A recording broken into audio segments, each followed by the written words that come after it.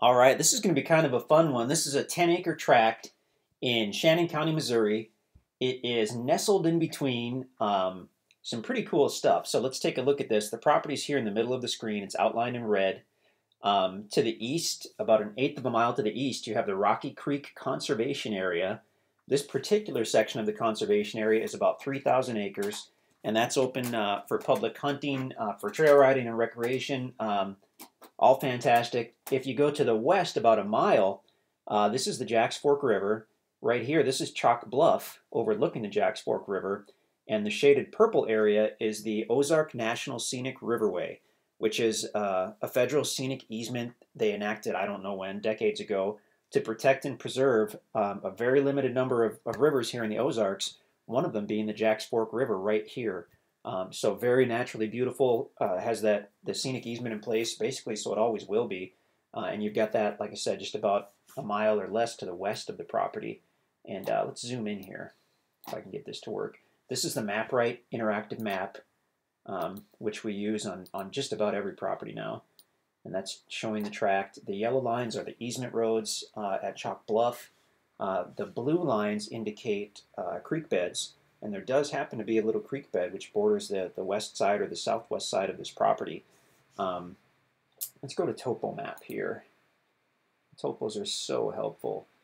Okay, so what we have here, if you look at the property, this northeast side, the topo is indicating, and we've been on the ground to see, that it's basically a large flat area. It then slopes down gently into this natural valley and actually slopes back up toward the center of the property, and you actually have the edge of a large ridge. So you have a big flat area here. As you continue to the southwest, it slopes down to that little creek bed, little gravel creek bed.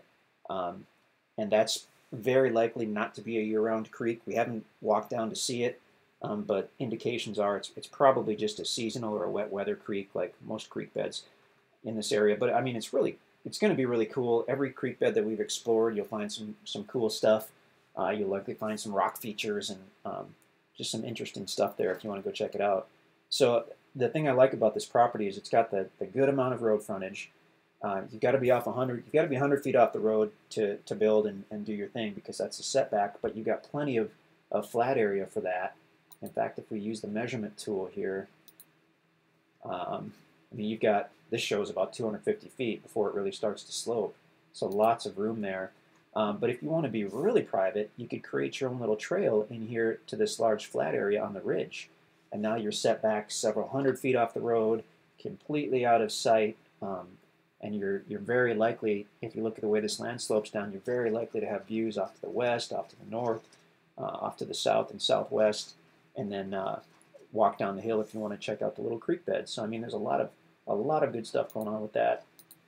Excuse me. The tracks at Chalk Bluff were logged, some recently and some a few years ago. This particular track was logged a few years ago. It was not clear cut. Check out the drone video to see exactly how it looks. But I did want to point out that this aerial map, this base map, is a Google map, and it's actually a couple years old. If you look to the west at this thick timber on the property, that has been recently logged. So this map is kind of flip-flopped from reality. If you look at the drone video, you'll see what we mean in that this area that shows the big timber was logged very heavily and very recently. This area that looks like recent logging has actually had a couple years of growth since this base map was done. So again, look at the drone videos. Those tell the tale really nicely. They're from just this last fall, so they show the property well, I think. Okay, let's zoom out a little bit. Okay, let's zoom out quite a bit actually, and we'll show you the route to the property. Okay, there we go. So in the upper right corner here, that's the town of Eminence. If you were coming from Eminence, you would take Highway 106 to the west for 3-4 miles. You would go south on Highway E for a mile, then go west on County Road 412, and that's a gravel road. There's a lot of gravel to get to this property, about 6 miles of gravel. So you go west on 412, follow that down into the conservation area where it's still gravel, but it becomes a forest road. So they're a little more narrow. You've got to slow down a little bit. And then meander through the conservation area all the way to the Chalk Bluff area. And once you enter Chalk Bluff, you go a few hundred feet. You'll see the property on the left. there should be a sign on one of the trees to indicate tract 38 so that you'll know that you're there. But definitely print out all the maps and whatnot from the listing. Very helpful. We can send you this interactive map, and if you get the MapRight app, which all our guys use on their phones, I use it on my phone every day. It's a free app that you get from the App Store or from the, I guess, the Android store. And if you have that, we can have MapRight send you the link for this particular map.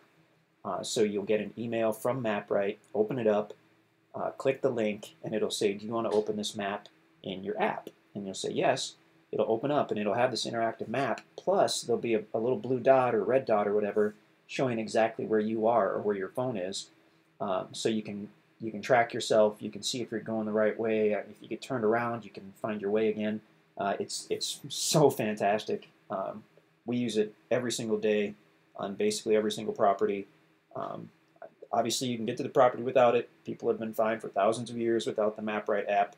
But if you do have the time to download it, it's really nice. It really is. And then when you get to the property, it'll show the boundaries, and you can basically walk the boundaries very precisely by just holding your phone and looking at that. So super cool.